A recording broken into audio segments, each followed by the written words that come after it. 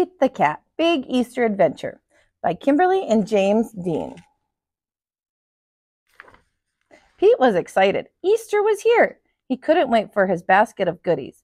Jelly beans were his favorite. Uh-oh, his basket was empty except for a note. Pete, please help. Find the eggs, paint the eggs, hide the eggs. Thanks, the Easter Bunny. P.S. Wear these.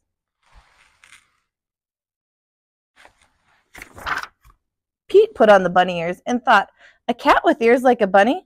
Now that's funny.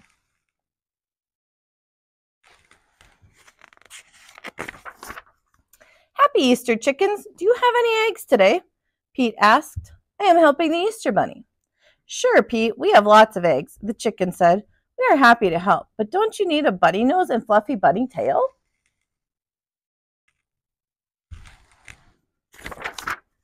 The chickens were right. A bunny nose and tail would be neat. Then Pete's costume would be complete. Pete put on the nose and tail like a bunny's. A cat dressed up like a bunny? Now that's funny. Now Pete was ready. It was getting late, and he still had lots of eggs to decorate. What colors would Pete use? Hop, hop, hop. Off to the tool shed for paint and brushes.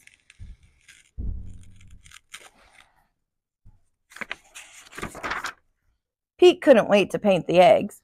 Some eggs had one color, some eggs had two, some eggs were red, and some eggs were blue.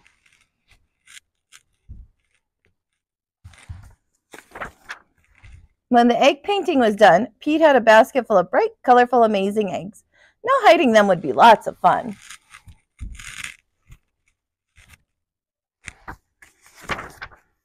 But where, oh where, would Pete hide the eggs? Around the neighborhood? For all his friends to find.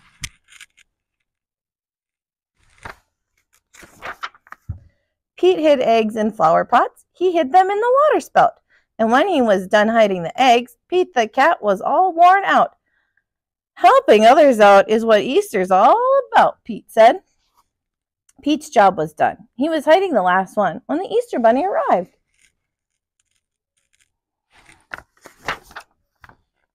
Great job, Pete. You were a big help, said the Easter Bunny.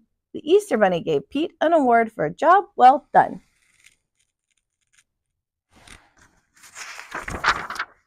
Helping others can be lots of fun. Happy Easter, everybody. The end. Hope you enjoyed that story.